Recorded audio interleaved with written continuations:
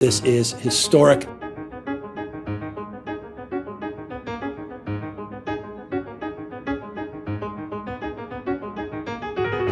Yeah, it's moving fast. The wind is not any help.